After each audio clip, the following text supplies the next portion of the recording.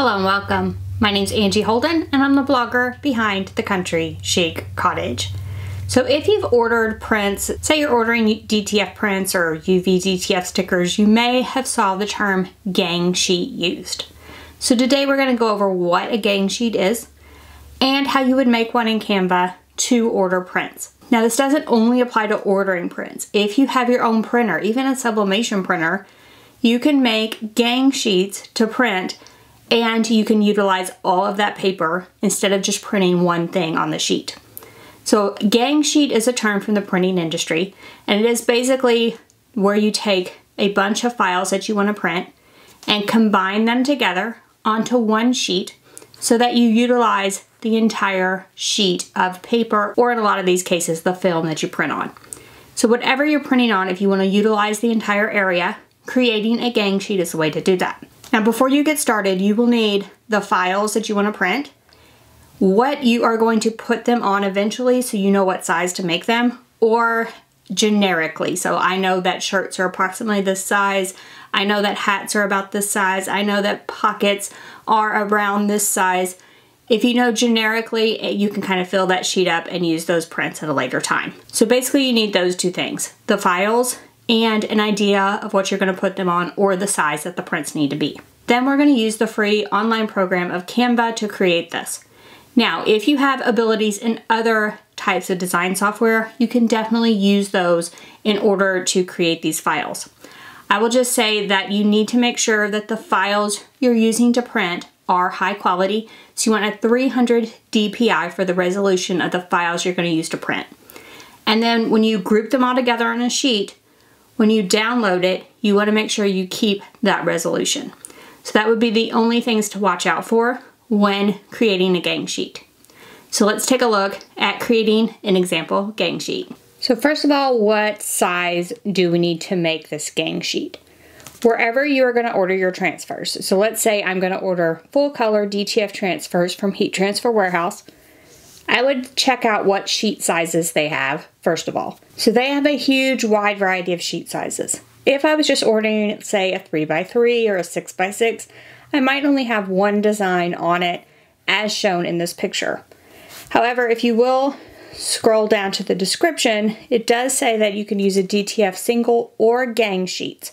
So do make sure that wherever you're ordering accepts a ganged design. So if we scroll down, we see they have a wide variety of sheet sizes. Let's pick something big and a little odd. So let's pick a 12x17.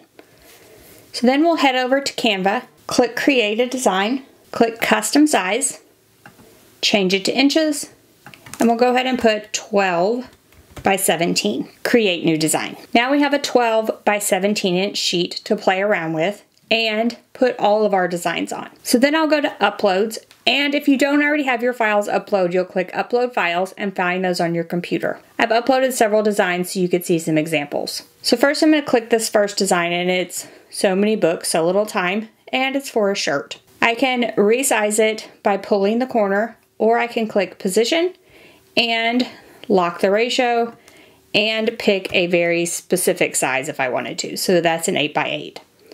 One thing you are going to want to do, it does say it's an 8x8, but that does include this white space sort of around here. So what we can do is pull in and get these as close as possible to the design without going into the design, and that kind of crops from the sides. Then we can get a better idea of how big the actual design will be. And we can see now that this design is 8x6.4. And let's say that works for my shirt. Now I would move it up to the corner. Now you do need to leave a little bit of margin. It does not have to be a ton of margin, but you don't want to butt the design all the way up into the corner. Come away just a little bit from the side and the top, that will be fine. Now let's say I'm going to make 2 of these shirts. I could go ahead and duplicate this and move it down. So now I have 2 of those designs. And let's say at the same time I'm making some hats, and I'm going to put maybe this dog paw on my hats. Now in this case, when I add the dog paw, it's already cropped to exactly that dog paw, so I don't have to do anything to that. And I can resize this, and let's say like a 2.5 by 2.5 size works great for my hats. And that means that these will fit right beside of this design and use up my sheet. So let's say I'm going to make a couple of these cute little dog paw hats. Now something you might want to be aware of is not moving these too close together. So I could probably get these super close together and sort of use the space in the dog paw to move that up. However, when this sheet comes in, you're going to want to be sure that you can cut these designs apart to actually apply them. So I would not utilize the area in that way. I would make sure they're separated enough where I'm comfortable that I can cut them apart. We can probably move this one up just a little bit and this one up a little bit, but I would make sure there's plenty of area in between these two to cut them apart. Next, perhaps we need this design for a shirt. And I'm going to size it about like that. However, and instead of moving it down below here, I'm going to rotate it. So you can also rotate within Canva. So I'm going to rotate that. You can rotate it any amount. And if I move it over here, I might have to resize it just a little bit. But that's a pretty good size for, say, a small shirt. And it works perfectly beside that design. So that's another way where you could add a ton of designs to the sheet. Finally, perhaps we'll add this fox. And it looks like he needs cropped in from the side.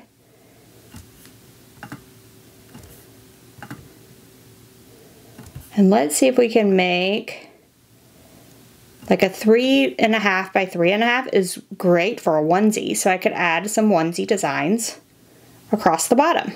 And finally, I have one more onesie design here.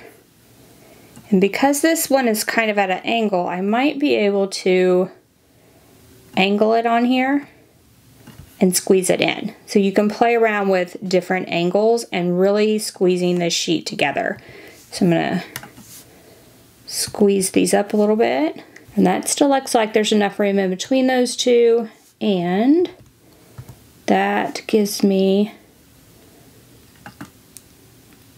enough room to add a 3.2 by 4, which sounds pretty good for a onesie, and I have squeezed that into the corner.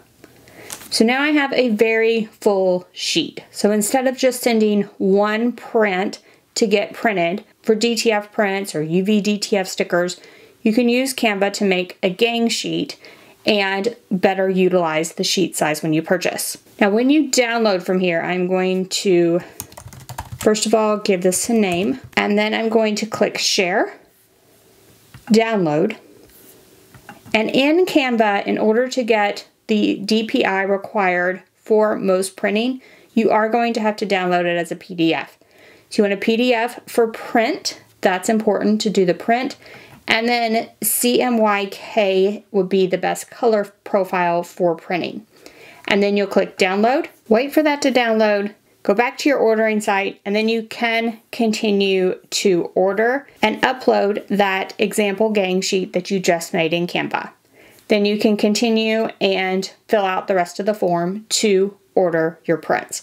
So this is a great way to better utilize those sheets when ordering prints from various websites. So now hopefully you can see how useful this would be for any type of printing process. So whether you were ordering prints for, say, a DTF printer, which was our example, or say that you are utilizing your sublimation printer and you want to make sure that you use the entire area.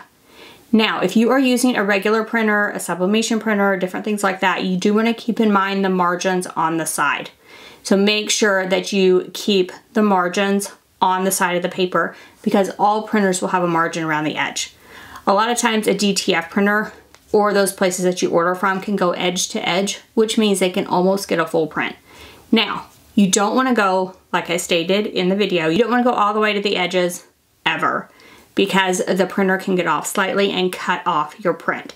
So never go all the way to the edges and keep the margins in mind if you're using something like a sublimation printer or a home printer because they may require a wider margin on the side than I've shown in this video. But otherwise, start taking those images and combining them together into a gang sheet and utilizing the most area out of your printable pages. This can really save you money, especially if you're ordering those prints. So instead of ordering all those individual little pieces that I showed in this video, I ordered one sheet, one gang sheet, and I got all of my prints for a reduced price. So be sure to give this a try when you're ordering prints or just printing at home. So now if you have any questions about anything we've covered, drop down in the comment section, ask away. If you liked this video and it helped you, give us a thumbs up. If you haven't already, head on over to our YouTube channel, hit that subscribe button. We have videos just like this one every single week, and trust me, you don't want to miss any of those. So thank you all so much for joining me, and I'll see you next week. Bye-bye.